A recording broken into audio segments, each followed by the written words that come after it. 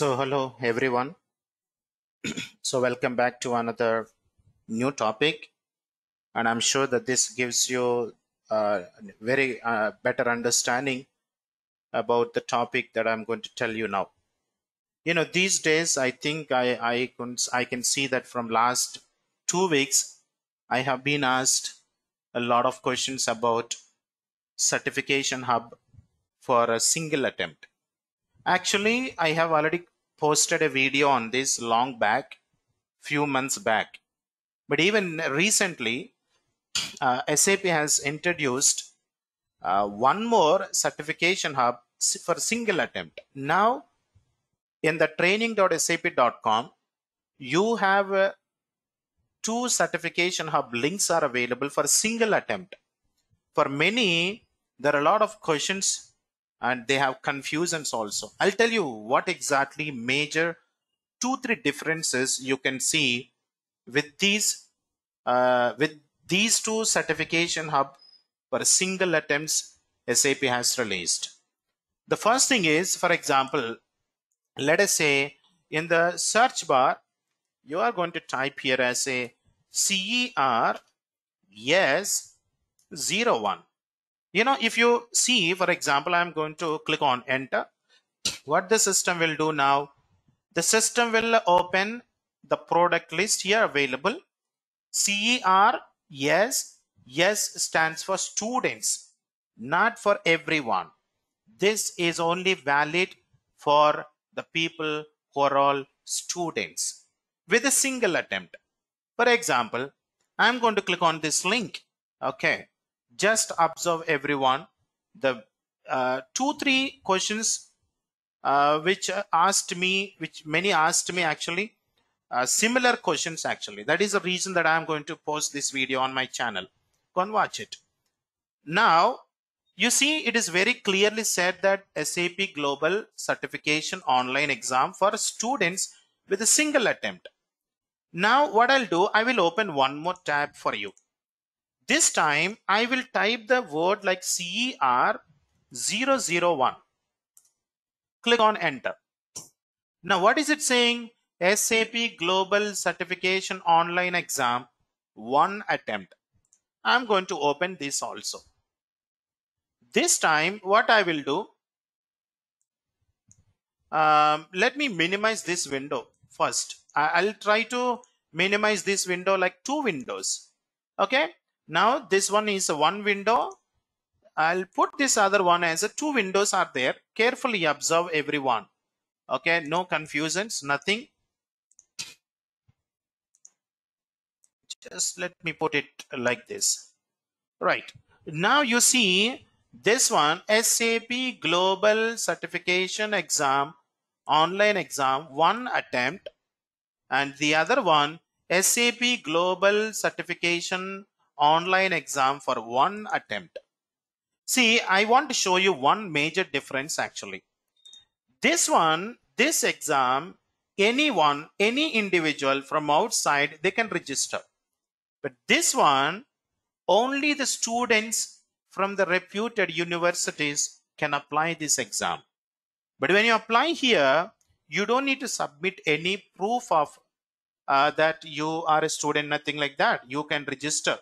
But this one, if you are registering with this, you need to submit a matriculate certificate from the authorized universities, colleges.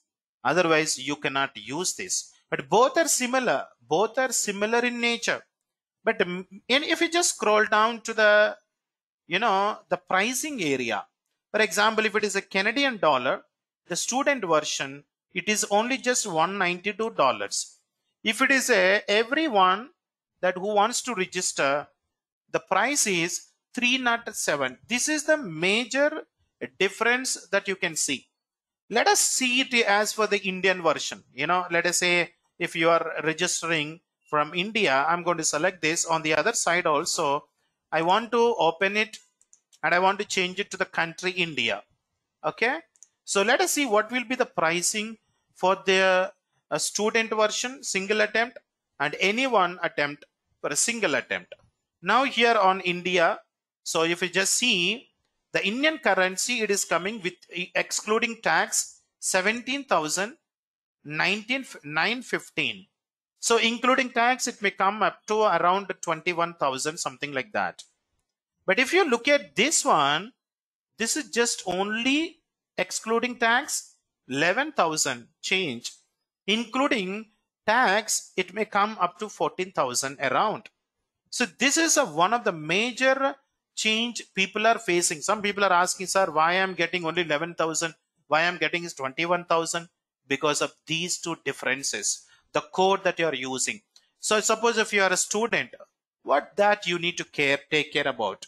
Because I have already uploaded the video about SAP Global Certification online exam for students on my YouTube channel. I don't need to explain about all the details, similar things again and again. But the major difference, which individual should choose which one? You should go with the CER001 or you should go with the CERS01.